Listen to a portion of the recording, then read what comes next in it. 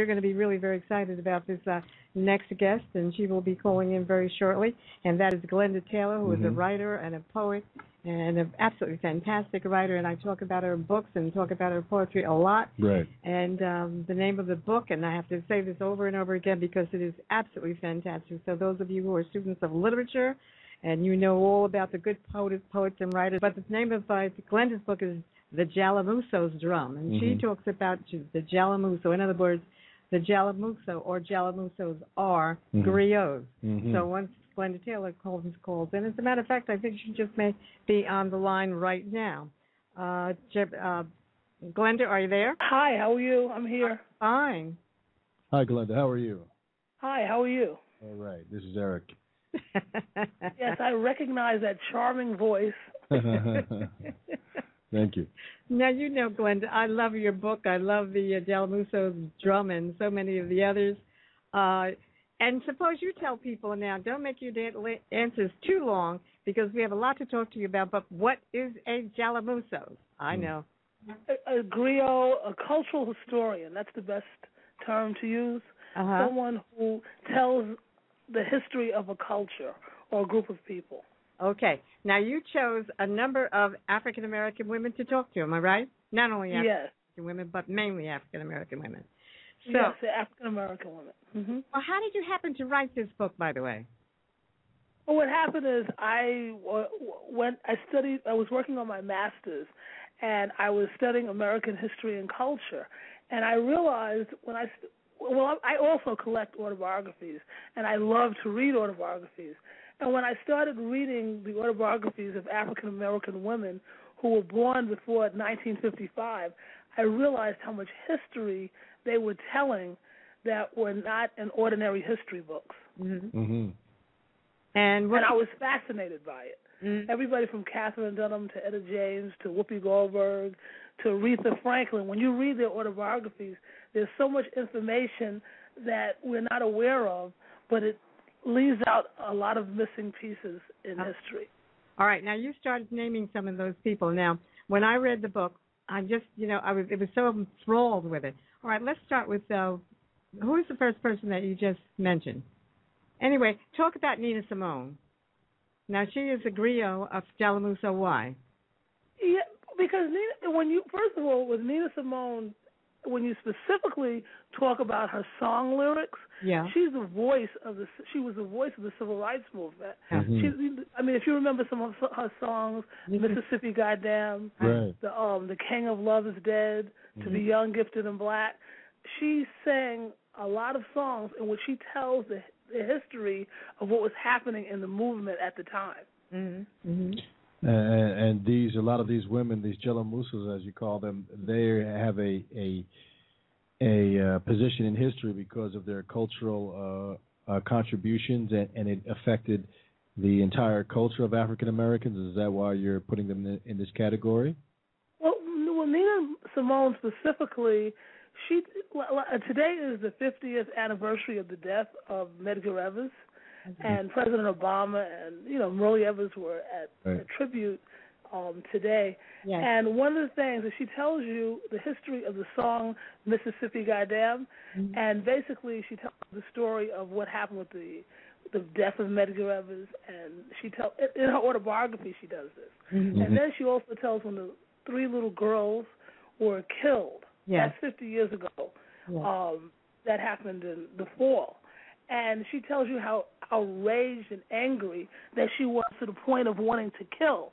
Yeah. And she said that she decided that she was going to transmute that energy into music and song, and that's how she came up with the song of Mississippi Goddamn. And, of course, The King of Love is Dead is about Martin Luther King.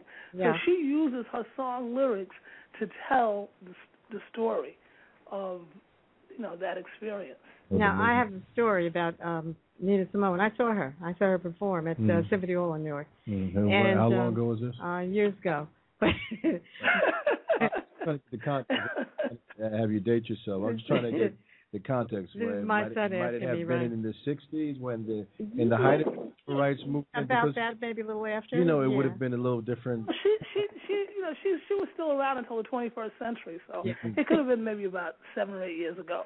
But I do remember her singing that. As a matter of fact, when she came on stage, in fact, she was on stage, at the piano, and when she started singing that, people immediately, broke into applause. And when she finished, and the way she finished, the way she said Mississippi, goddamn, it was just so it was around that mesmerizing. it was around that time period. That's what I'm trying to get the historical context. Okay. A lot of times we rarely are able to get a historical on the ground context when you talk to individuals. Now I'm not talking about the people that are in the history books so much that everybody knows so much about, but people who had lived it. Like my mother here was at various functions, and other people that I've met during the course of my life that it might have been seeing Nina Simone perform that song during the height of that controversy and that time period. It gives you the context in which it was, and the heat of the moment is a little bit more palatable. Yeah. It was very emotional. I remember. That's because a lot of times when she performed, she didn't just sing; she told stories while she was singing. And that's true. It's true because even you've told me stories about you were actually there at the March on Washington. That's right. Yeah, I mean that's powerful. Yeah, I was there with your uncle and my brother-in-law, Eric. Right. And Donald Payne. Late Congressman Donald Payne. Yeah, the late Congressman. And as a matter of fact, his son, the present Donald Payne Jr., might be on tonight giving us some information. But yeah, that was really, really very powerful. And the march was absolutely fantastic. I mean, that was a time when we were all activists. We became activists. We had to become activists. So, but I want to talk more, Glenda, about this creative process that you went through to get this information. As a matter of fact, the one person that you pinpoint a lot, it fascinates me, along with Cissy Houston, and that is Whoopi Goldberg. Now, she's hilarious. Whoopi Goldberg is brilliant. Yeah. When you look at her career and how much she's done and how many areas that, she's been successful, everywhere from Broadway to film to, voiceovers. I mean, she's a great actress and a great comedian. And has been successful in a realm when, that wasn't the preferred image, a black woman with a rather dark skin, not a light-skinned black woman, or the traditional Lena Horne and those that physical type that had been in vogue for so long and acceptable by the entertainment standards. Now comes Whoopi with the dreads and looking like a very natural African American woman. The time that she broke through on the type of work that she did was so impressive that nobody would have thunk it. And she. That's right. I remember being angry when they said like, basically Hollywood was saying, well, what are we going to do with her? Because she came out in the color purple and she was just so good and so great. And then of course she had done, I think it was 84 or 85 when it actually came out, her one woman show and where she was she was brilliant in that. On Broadway, I remember that. And then she was so good. I didn't see the original on Broadway. I saw that when it came on PBS, but I saw it when she did the 20th anniversary show of it in 2005, and she was hilarious. Yeah. I remember because that was around the time I was just starting my career as an actor, and she was on Broadway at the time doing that. And we actually received some awards for the show I was in, and they gave her an honorary award, this organization, and she came through.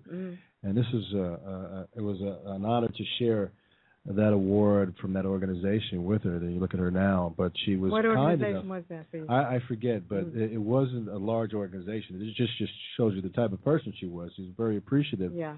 That they gave this award. She found. But she got cheated out of the Oscar. I don't care what anybody says, because she was so brilliant in that role. As a matter of fact, she and Oprah, both of them, because Oprah probably was a supporting actress and she was the primary. They were just so. I mean, those were awesome performances. Absolutely, it was, and it was it seemed to be a role that came along at the perfect time for her. It was around the time that the peaking of her career. And then here comes this part, when they were trying to figure out what to do with her, and here comes this role that was almost written, tailor-made for her. So, but you have to admire how she navigated her career in Hollywood as someone as still is lasting. Right, it's still lasting. With her personality and her humor and her analysis and critique of everything. Right. And love her. As someone in the business and watching, as African Americans, we try to figure out where we're going to fit and how you could fit. And it's interesting to see how some people find a way against the odds or against what's the norm. Because, That's right. At one point, around the time of Ghost and those things, she was another film I love. Right, it's a great movie. She was great in it. But for a short time, she was the highest paid actress in Hollywood. Even if it was at that time, she was getting more money than Julia Roberts, who was the highest paid. But it turned out that this particular project that Whoopi had going on, she got such a rate that for that brief period of time, she was the highest paid actress in Hollywood. So that's something really. And if you look at, like I said, my mother said in her performance in Ghost and other I never will forget that. That she was really, really good. She was good. Even the one where she played the associate. I don't know if you saw that. She dressed up as a white male. I've seen that. She was quite good. She was very, very good in that. And then she's produced television programs. Mm-hmm. She wrote a children's book in addition to her own, autobiographical works. The Sister Act. She stays active. Yes, and Sister Act, and now being The View, and turning Sister Act into a Broadway play. And guess what? Mom's Mabley. She's doing she's impersonating. Oh, really? Mom's Mabley. I hadn't heard that. Oh, really? Yeah. Is that Broadway or film? I just heard it about a week ago, on The View. Wow, she's perfect. She'd be perfect for that. And, she is absolutely, that part will be born for her. I don't know if it's a movie or it's a play. I just forgot that. I think that also that was an idea that was had come about for a while. Trying to Mom's Mabley. That's another woman that's probably, could be included in your book, Glenda, Mom's Mabley, because there's so many rich stories about women like that and people like that were in the entertainment industry. Mom's Mabley, another one, was outside the physicality of what they were looking for at the time. And she was really funny. I remember when I was very young. I don't know what age, but they were giving her a Grammy award. I think it was Grammy or Emmy. It was one of the awards. It was either Grammy or Emmy for something, probably Grammy for the spoken word or something. Glenda. And she said, I'm really very uncomfortable on this stage. And I remember her taking out her teeth. Glenda, listen, I have to ask you something. Are you on a cell phone? No, I'm not. On a landline. Well, we might not be able to hear you as well, but we were told from the engineering booth that it was coming out okay. Before with other people, I don't know if Shauna's in there. She could let us know how that call's coming off. Everything is okay. All right. Okay. I'm on a landline. Okay, so you can continue on with the point you were making about Mom's Mabley. Yeah. Are there other folks in the book there that you... I want her to tell us what Whoopi says about some of the other stars. Didn't she, in your book, didn't you write that she had commented on some of the other stars that was really very interesting, her analysis or critique? Well, one of the things she was saying is in her autobiography is called, I think it's called The Book. Mm-hmm. And she said how she was influenced by Diane Carroll. Yeah. Diane Carroll, she remembers, being young and seeing Julia. Mm-hmm. Yeah. Mm-hmm. Now, with Diane Carroll coming on, now she was one of the first black women to do a role with who? She was Julia. Remember, I think Mark Kopage, little boy, and then she played a nurse in the doctor's office. The first? We've had this. She was not the first. Who was the first? Gail Fisher in Mannix.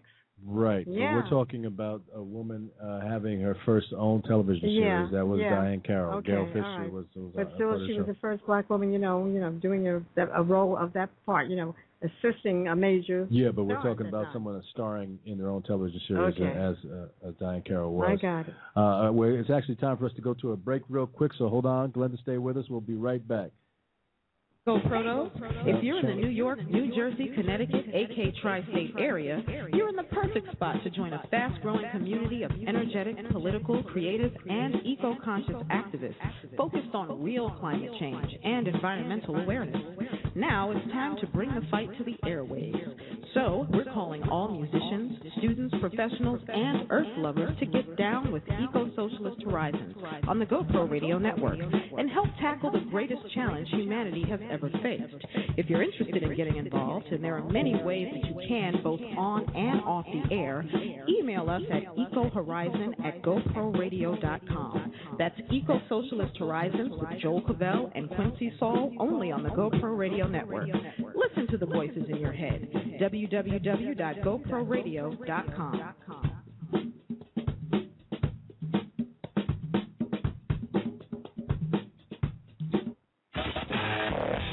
You're listening to content developed by the GoPro Radio Network, the fastest growing network in the galaxy.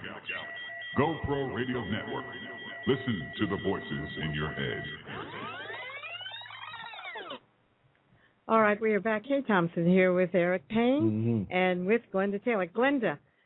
Talking about Glenda's book. Yeah, which is the Jalimuso's Drum. Glenda, are you there? Glenda? Carol interviewed and asked her the question of what did she think from the time she came on television to now, say, for example, a show like The Scandal with Kerry Washington. What does she think about the progress that has been made? Glenda, are you talking with us? We're on the line with you. Yes. Can you hear me? Can you say that last statement that you just said again? We caught the tail end of your statement. Am I muted? No, go right ahead, Glenda. Say it again. Oh, okay. What I was saying was that I would love to see an interview with Diane Carroll, asking her what does she think of television and the progress that has been made since she was starring in Julia to now when you have a show like Scandal starring Kerry Washington. What you would think about, Kerry Washington. Yeah, and the progress, the change in the image. Yeah. Because, the show was named Julia, but she was, assistant to, and, the character that Kerry Washington plays. That's right. Olivia Pope is a much stronger character. Yeah, maybe Kerry Washington, really. Well, some 60 years later, I guess she was allowed to be, the changing roles of black people in the country. It kind of makes sense that, this is the evolution, so to speak. Yeah. I guess back in Diane Carroll's days, that was a come up for black people. Yeah, sure, yeah. For us to have someone on TV and having that job that she had. So now we get fast forward here to the character Olivia Pope, which is a great transition and evolution. Yeah. Who are some of the other? Wait a minute. I want to know what you thought about Scandal. Remember, Glenda, we were talking about this, and I said, what we were going to be asking Eric what you thought about Scandal. I haven't really watched it, so I cannot comment on but the storyline is itself. This is a very powerful African American woman who has this love affair going along with Obama, with the president of the United States. I think it's good. It's good to see black women in challenging roles like that and leading character roles in television series is always good. So I think that's a. And it has become so popular and so fascinating that each week they leave what they call a cliffhanger, right? Yes, and it's very well written. Yeah. By Sandra Rhimes. Right. Yes. Now, Glenda, also, you mentioned Josephine Baker. Now, we don't know an awful lot about Josephine Baker, so tell us what your assessment is. Well, what I find fascinating about Josephine Baker, I remember seeing her on television when I was very young. I didn't know who she was. I could tell that Johnny Carson was holding her in very high esteem, and the audience was giggling because, at that point she was in her 60s, and I guess they were really out of touch with who she was and, the way in which she was speaking with her accent. But he was holding her very high, and I didn't know. My image of her, when I looked it up, found out who she was a performer, an entertainer. But Josephine Baker was a very active part of not just the civil rights movement in America, which she left and told America, to take a flying leap for the way they were treating her and people of African descent at the time. But she went to France and she participated in World War II and was an honored war. She was honored with the highest honors by President with de Gaulle, and just all kinds of, because of her participation and her putting her life on the line. So she was doing all kinds of things. as far as helping the Allies in World War II. And when she died, she had a military funeral. Wow. And thousands of people poured in the streets in France to honor her. So she is very, very well respected in France, not just as a performer, a dancer, a singer. Yeah. And also, one of the other things that I didn't know is she was one of the few women to speak at the March on Washington, and some of the organizers of the March on Washington did not want her to speak because of her entertainment, background. But Martin Luther King and his wife insisted. Wow. We have to give out that number once again. We have to think we have a caller. Right, we have a caller, but that's I believe Glenda. that's Congressman Payne. So we're gonna, Congressman, if you could hold on, we're gonna talk to Glenda Taylor a little bit more, and then go to Congressman Payne to talk about this week's political events. So if you want to just wrap up a little bit, Glenda. Yes. You know one thing. Every time I talk to you, it's never long enough. But let me let me just tell people that it's the Jalimuso's drum. You have to get it. Those people who are interested in literature and about the female entertainers. We still haven't talked about Lena Horne. We still haven't talked about my interest is piqued now that I'm hearing that how you've been paying homage to all these incredible women. And Etta James. You have James. You have Ruth Brown. Eartha Kitt. Boy. Dionne Warwick. I mean, there are a lot of them, and they're very. What's her name? I can't think of her name now. Houston, Ruth Brown. Everything. Right. Okay. Right. But listen, we will have you back again maybe next week or the week after, but we have to talk to you again. Now, you know this. Yes, of course. And I know you're going to talk about the new appointment of the National Security Advisor. Mm-hmm. Glenda, if you want to hang on, and you might have some questions for the Congressman. Why don't you hang on? We'll get you in this conversation, too. Let's go to Congressman Don Payne, Jr. Let us know what's been going on, and also with the passing of the late Frank Lautenberg.